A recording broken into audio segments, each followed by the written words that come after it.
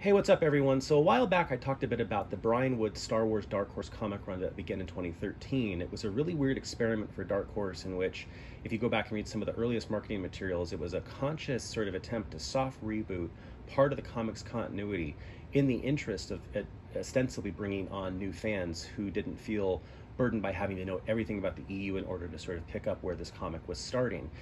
Frankly, if you follow some of the promotional materials and communications about it quickly after that was announced, you can start to see Dark Horse walk some of that back, given how controversial that is, particularly for a licensee like Dark Horse that had played such a pivotal role in not only helping to expand the EU, but to sort of maintain continuity in line with all of its various comics, including all of the other EU storytelling and other mediums.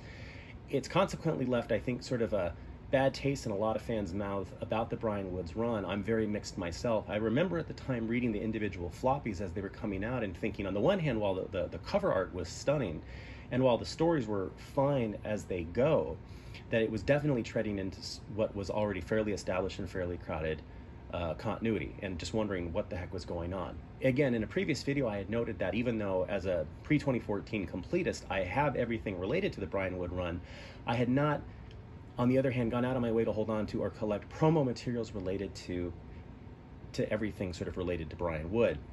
Recently, I decided that I am just too much of a collector at heart to sort of pass anything up, and decided to sort of grab these before they disappear forever. So the first thing we're going to look at here is an 11 by 17 poster given away by Dark Horse at various conventions, not unlike tons of the other 11 by 17 promo posters you've seen in previous videos, obviously highlighting part of the Brian Wood run here. What's interesting about this poster is that on the back, it specifically highlights another Dark Horse project at the time that I'm sure many fans remember, which was an attempt to sort of create a comic adaptation of a conglomeration of various earliest versions of what the Star Wars was supposed to be, right? So it's supposedly very early drafts of what Star Wars was going to look like in like the mid-70s, right?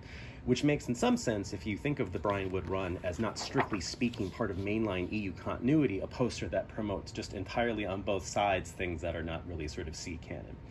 But again, as a pre-2014 completist, still something that nonetheless is promoting something from that era, and so I thought that it was probably worth adding to the collection.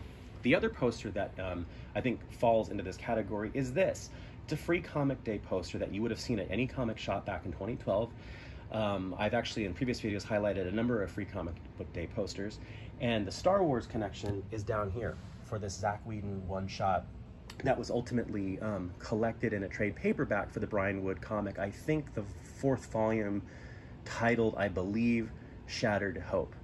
So yeah, here you go. The Brian Wood run, again, controversial, I feel, among a lot of fans, something that I nonetheless own and collected at the time and have the trade paperbacks and the floppies, but for the longest time was reluctant to get the promo materials. But again, as you guys know, if you've watched this channel long enough, I'm just an obsessive collector who just happens to like the EU. So if there's something to collect, particularly in the way of promoting content pre-2014, or frankly even post-2014, as future videos will show, look, I'm all there. So anyway, see you guys next time.